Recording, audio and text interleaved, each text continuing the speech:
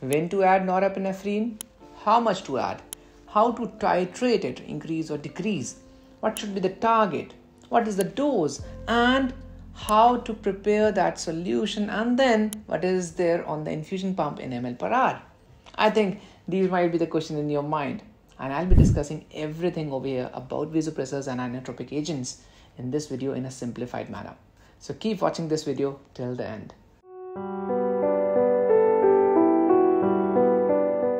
Now, vasopressors and inotropic agents, they are two different terms. As the name says, vasopressor, vaso means vessel and pressor means the pressure it is created. So it causes, all these vasopressor agents causes vasoconstriction.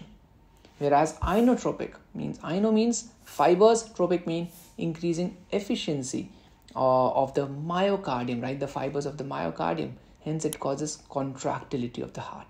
So vasopressors causes vasoconstriction, whereas inotropic causes cardiac contraction. Now the agents which comes under vasopressors are norepinephrine, vasopressin, phenylephrine, epinephrine and dopamine. Whereas on the other side, under inotropic agents, we have dobutamine, milrinone, isoproterenol, epinephrine and dopamine. Now what you can see in both sides, we have epinephrine and dopamine, which is common, right? Which can act as vasopressors and inotropic agent, but again depends upon the dosage which we are using, right? And I'll be talking about that as well. Now, a brief about receptors. Alpha 1, right? Just, I know it is boring, but yes, we need to know, right? I'll be coming on to the interesting part, right? Very soon. So alpha 1 is there on the blood vessels causing vasoconstriction, where norepinephrine very commonly acts with this because the main receptor on which norepinephrine acts is alpha 1, causing vasoconstriction. Beta 1, remember we have one heart, so beta 1, and they causes increased contractility and increase of heart rate. And very commonly the drug which causes beta 1 action is epinephrine and dobutamine. Beta 2, remember we have two lungs, right? And it acts on the bronchus of the lungs, causing bronchodilation. And epinephrine, let's say it acts on beta 2 also, it causes bronchodilation. Then we have V1 receptors, which are present on the vessels. So vasopressin acting on V1, causing vasoconstriction.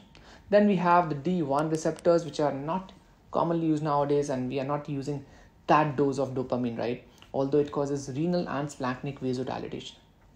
Now, before jumping on to each drug, we need to have certain rules, right? When we think about starting these vasopressor agents or inotropic agents. Very first one is always make sure you have a central line. Whenever this acute scenario, patient is hypotensive, yes, as a short term, you can start from a peripheral line. But when you see and when you assess, yes, the requirement is going on a high side, always try to secure a central line catheter or central catheter, right? So that is very important. Secondly, you have to always assess ECG, the map of a patient, urine output of a patient, and lactate of a patient. So these four should be always assessed.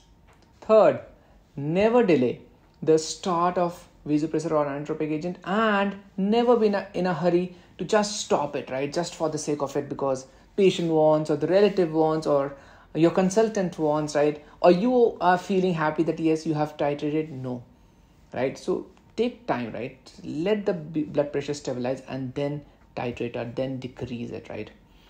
And fourth, you have to have a set goal. Your goal should be to maintain a mean arterial pressure more than equal to 65 millimeters mercury. So these goals are very important, right, when we are going with these drugs. Now, coming on to the most interesting part, right, about these drugs.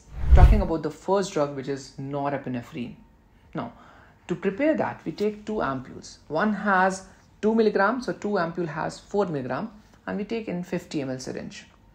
Now, the starting dose of norepinephrine is 0.05 microgram per kg per minute. This seems to be very difficult, right? Microgram per kg per minute and all. So I'll just simplify. If you consider starting on a 70 kg patient, then yes, the dose in ml per hour, which is there on your infusion pump, comes out to be 2.62 ml per hour. So this is what you need to start the patient. So just remember, is starting dose is 2.5 ml per hour on the infusion pump if you have taken 2 ampules or of norepinephrine. I'm just simplifying it, right? And you can go up till the maximum is 1 microgram per kg per minute. Obviously taking into account and titrating, right? And keeping the MAP more than equal to 65 millimeters mercury. Now comes the point when to add on the next one, which is vasopressin. If the requirement is more than 0.2 microgram per kg per minute or maybe 0.3 microgram per kg per minute, please add vasopressin. Again, this seems to be difficult, right? Microgram per kg per minute. Now remember, on the infusion pump, if the dose increases more than 10 ml per hour or maybe 15 ml per hour, please add vasopressin. Don't keep waiting and keep assessing. Better to add vasopressin. It is always, vasopressin is added to decrease the dose of norepinephrine, right? Now talking about the second one, which is vasopressin. It is given at a fixed dose of 0.03 units per minute. Remember, it doesn't have kg. It is not dependent upon the body weight. It is 0.03 units per minute. And this is prepared by taking 2 ampules. So 1 ampule has 20 units per ml. So we take 2, which is 40 units. And we dilute in 40 ml, which comes out to be 1 unit per ml. Now, again, if you start on the infusion pump, it will be 1.8 ml per hour. This is what you need to start. The maximum which you can go ahead is 0.04 units per minute, which comes out to be 2.4, right? Although vasopressin is set as fixed dose, you can just go ahead with 1.8, right? It is not decreased or increased much, but yeah, if you want to increase, you can go ahead till 2.4. After that, there's no benefit. There is more risk and causing ischemia, right? So don't increase the vasopressin more than 2.5 ml per hour, right? So if you have taken 2 ampules, right? That is why I am mentioning the concentration as well, right? Third is epinephrine. 1 ampule has 1 milligram and we take 4. So 4 milligram in 50 ml. And the starting dose is 0.01 microgram per kg per minute. And if you calculate again for a 70 kg patient, it comes out to be 0.53 ml per hour on the infusion pump. You can take the screenshot of this whole chart, right, once it gets completed, so that it becomes easy for you. And the maximum dose of epinephrine is 1 microgram per kg per minute, as like norepinephrine. Then coming on to the fourth one, which is very important, is dobutamine. Why I mentioned very important is it has a separate role. It has a role in cardiogenic shock. Whenever the cardiac output is low, always prefer to go with dobutamine. But the problem with dobutamine is when you start, it causes hypotension. In that scenario, you can just take assistance of norepinephrine once the blood pressure is built up and now you see cardiac output is low, or let's say patient have very low ejection fraction. Add on, give dobutamine to the patient. It increases the contractility, which is very important. Now, for dobutamine, 1 ampule has 5 ml containing 250 milligram. And now take this 250 milligram in 50 ml.